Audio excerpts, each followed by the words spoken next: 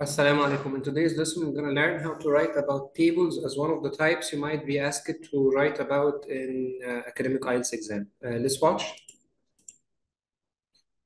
Here's a sample essay.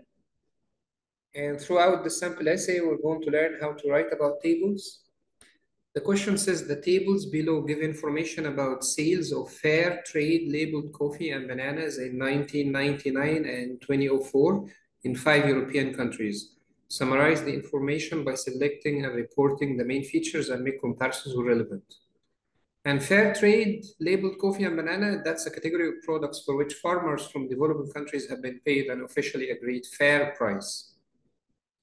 That piece of information doesn't really matter. We're not concerned with that. We're only concerned with the table itself. Let's take a look at the table. So here's the table. So you have the two products, coffee and bananas over 2 years, 1999 and 2004. And the sales are measured in millions of euros. And you have 5 countries, United Kingdom, Switzerland, Denmark, Belgium, Sweden. And they are the same 5 countries when it comes to bananas. Switzerland, UK, Belgium, Sweden, and Denmark. And they are mostly arranged according from the highest to the lowest. So here in this part, 26 to 1.7 and 1. And 1999, it was 1.5, 3, 1.8, 1, and 0.8.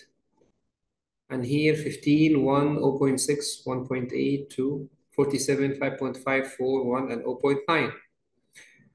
Okay. So how are we going to write about that? Step 1, you're going to paraphrase the question to write the introduction. And the question one more time says, the tables below give information about sales of fair trade labeled coffee and bananas in 1999 and 2004 in 5 European countries. So if you want to paraphrase, it might go like this. The two tables, because there are two tables, contain sales data for fair trade coffee and bananas in 1999 and 2004 in 5 nations of Europe. We replaced the word countries with nations, give information, contain sales data, and so on. Here's another sample. The following tables provide details concerning the sales of coffee and bananas measured in millions of euros. That's one more thing that you can do. You can indicate the amount of money which is used in the measurement. Is it millions of euros? Is it thousands of dollars? Is it another currency and another number? And so on.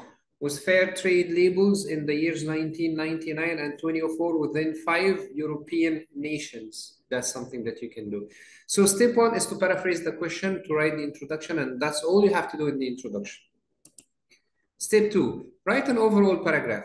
And the overall paragraph, you need to look at the numbers one more time and try to find out the similarities and the differences between these numbers. When you look at the numbers, what you can notice is that all of them are increasing.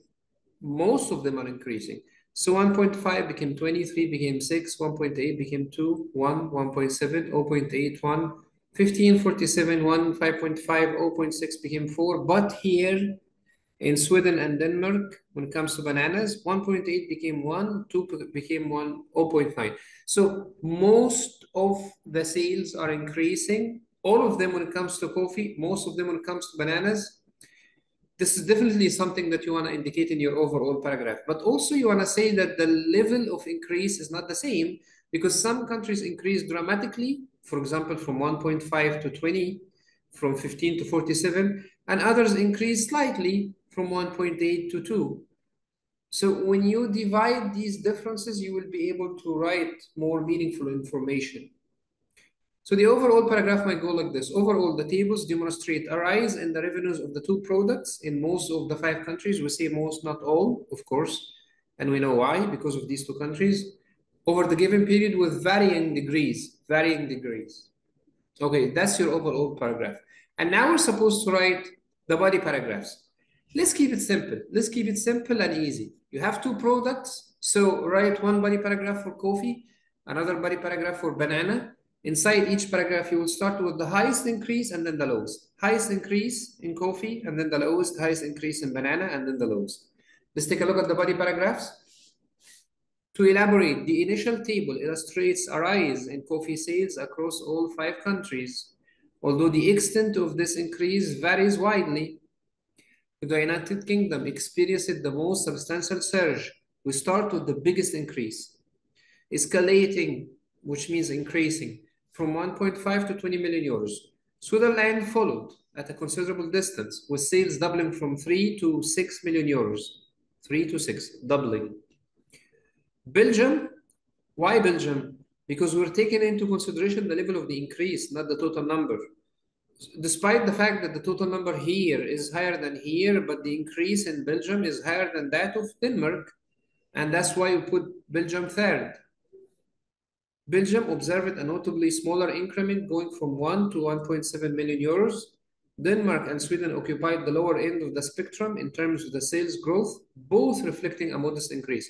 Now, when you take into consideration Denmark and Sweden, both of them have the same increase. It's 0.2 in the two numbers.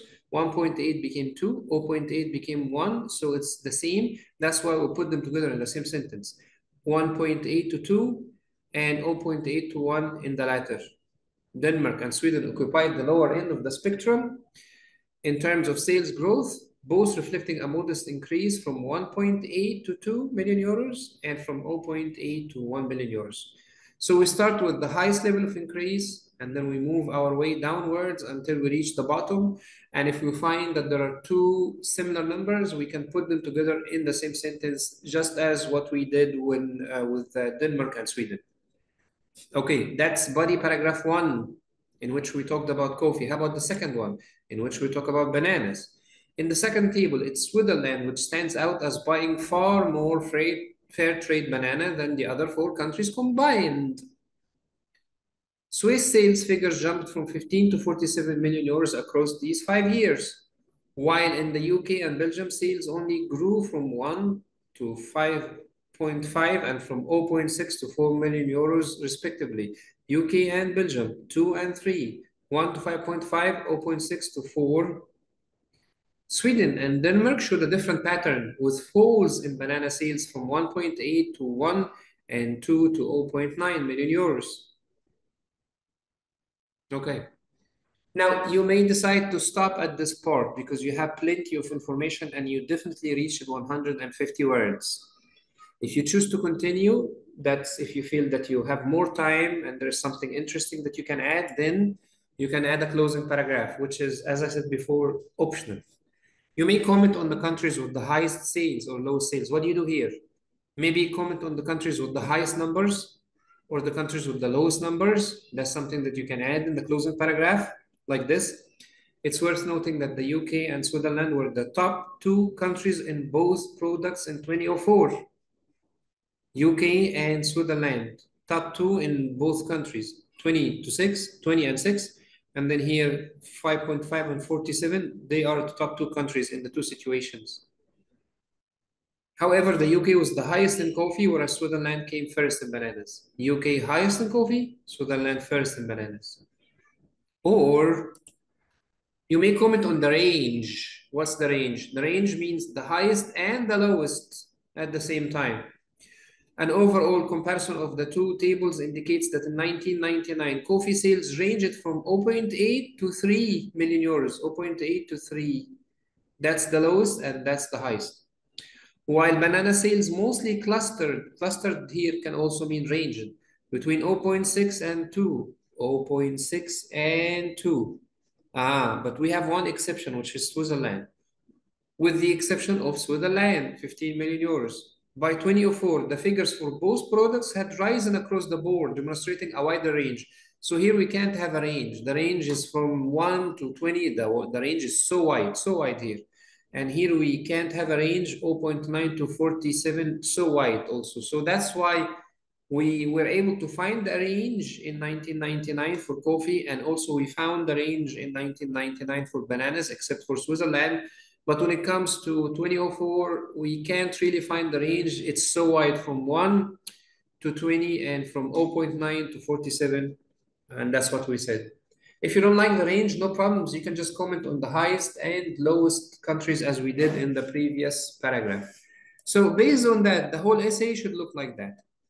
The following tables provide details concerning the sales of coffee and bananas measured in millions of euros with fair trade labels in the years 1999 and 2004 within 5 European nations. And then you have the overall paragraph.